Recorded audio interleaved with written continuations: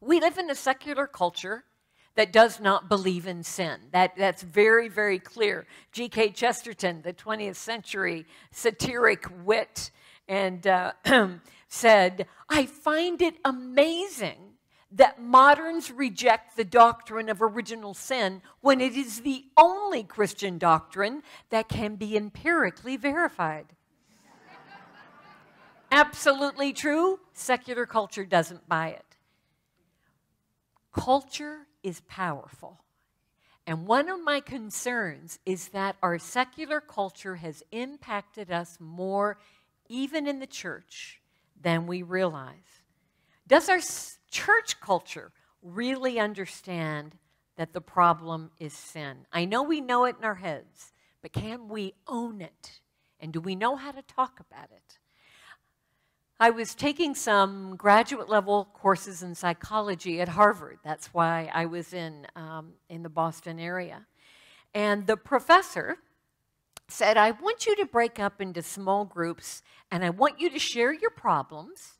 And then I want you to also share how all these psychological principles we've been studying would help you." And so I got my small group. The honesty of these students was absolutely extraordinary. They were so open about sharing their problems. Now, they would have never said it was sin, but they were honest about owning their problems. And what was really poignant is nobody knew where to go to get help after all those psychological resolutions we have been reading. I left class that day, went across the campus, and I went to a Bible study. And I'm going to tell you something. The difference between those two groups could not have been greater. And would you like to know why? Because no one in the Bible study ever acknowledged having a problem. There was very sincere praising the Lord.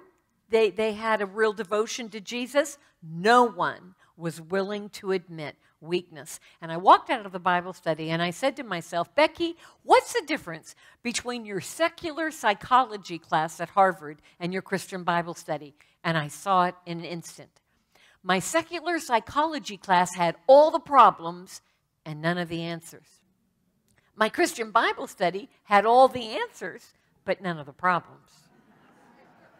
Do you know what it sounds like when you talk as if you have all the answers but none of the problems? It sounds like happy talk, because it is a form of denial. It doesn't ring true. Now, if I had asked somebody in the study, "Is everything going perfect?" In fact, I did ask somebody in that study. And you know what she said to me?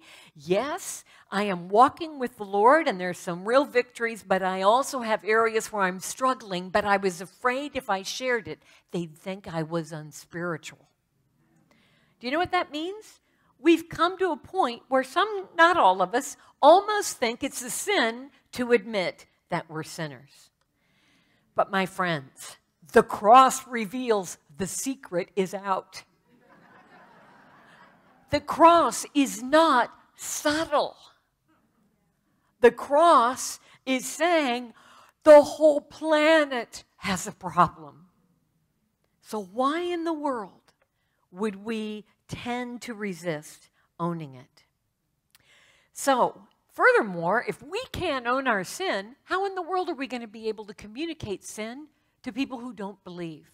That is why we need truth.